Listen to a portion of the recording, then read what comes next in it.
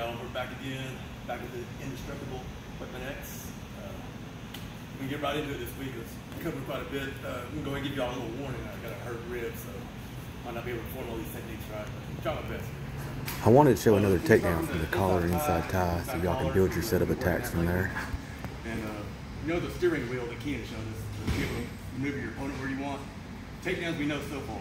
We got the single leg, we got to try, come off the far leg, finish the single however you want. Myself, I like to chill, maybe right if I need to. Last week I showed you need to pop open, dig for the underhook, snap down, get the front headlock, snap down on your underhook side.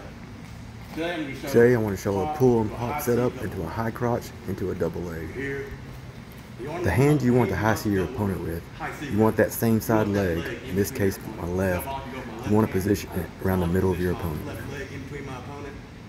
I'll come around. This hand is on the clinch. You're going to bring your opponent down. Once your legs are in position, you're going to pull their head clenched down, you're going to pop their elbow up, you're going to bring your hands in, all while doing the level change. This is popping up and your level changing. Your hands in close. Now, you want your penetration, power of your penetration to come from your back leg. Your front leg is just serving as a marker. More specifically, your knee. You just want your knee to shoot as far as you can towards your opponent. Common mistake a lot of times when you first try this is you're going to fail to eliminate the space. You're going to come here. A lot of times you come up, you won't get far enough, your opponent's just going to sprawl on you. And now you're in the basketball, you're in the front headlock. Exactly.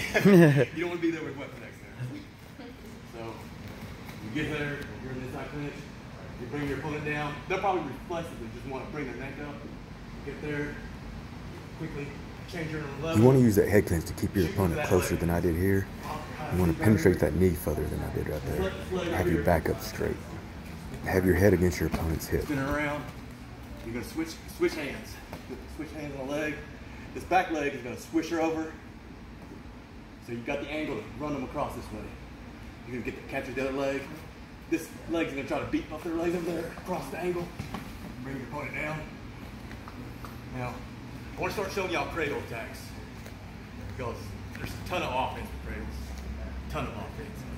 I think right now, until more wrestlers get in, you can get ahead of the game. You can learn to attack from the cradles. I wanted to show this cradle attack first because I highly recommend drilling as much as you can, learning to go from this near side cradle to a far side cradle. You're around their head, and you lock up an S grip. Further S grip is it'll protect your fingers. The key point is you're going to use your elbows to bring your elbows in to tighten it up. If you're just got really long arms, you're going to get some smaller opponent, you might have to do a butterfly grip. Even then, just squeeze your elbows in. I would say, why are you going against a opponent that much smaller? But either way. So, underneath the leg, around their head, tighten your opponent up.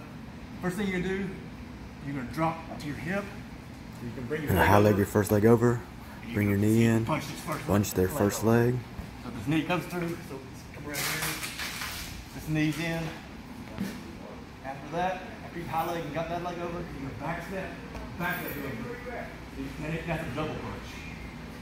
Now, talking about a good, this is probably a good spot. You need to rest, really put it on your opponent right here. Make their knee touch your head. This is a real powerful spot right here. Now, once you're ready to go, you're gonna come across. This leg right here is gonna be on top of your opponent.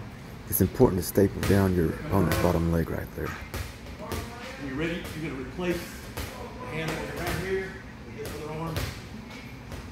And this one's going to come through their leg. Now you're on the far side cradle. Do not be on your knees right here. I was trying not to be too heavy on Xandra. What you want to do is you want to push your chest weight as hard as you can against your opponent. Like you're just doing a diamond push-up. Now if this is MMA, be able to control the bottom arm.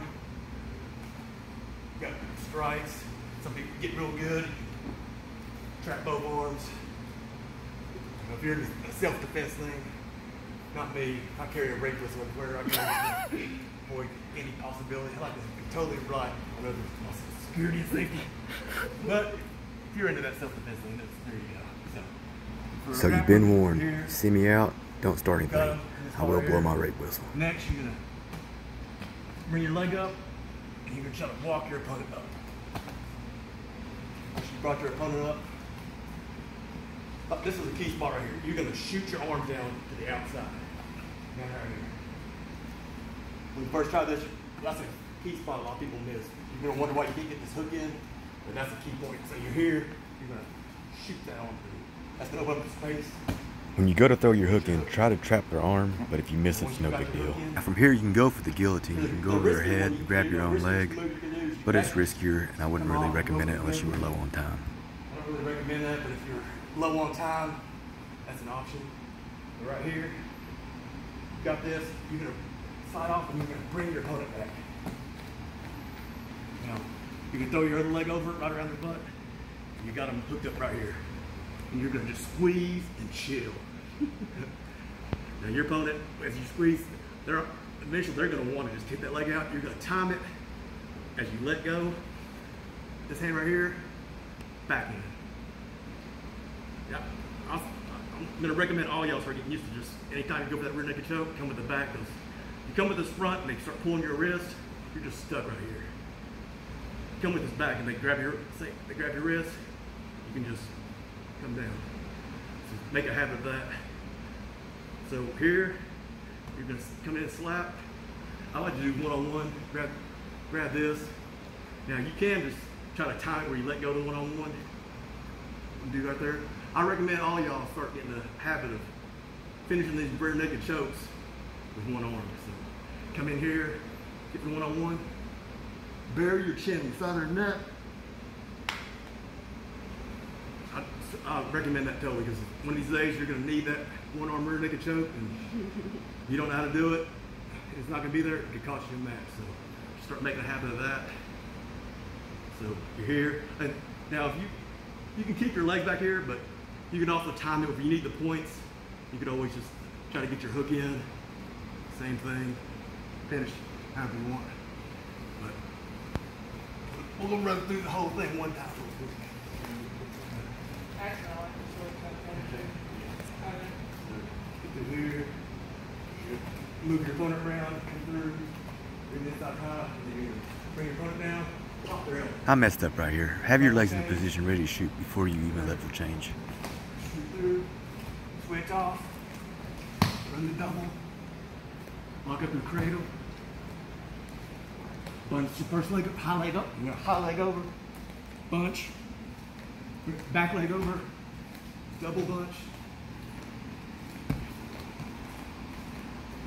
Work your way around, push off.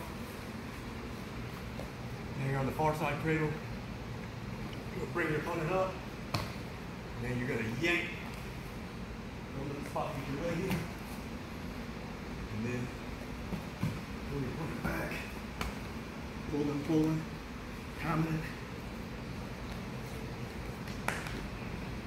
Right here, if your opponent's weapon X, pinch the nose, gouge the eyes, club. Start talking about rates for lens photography.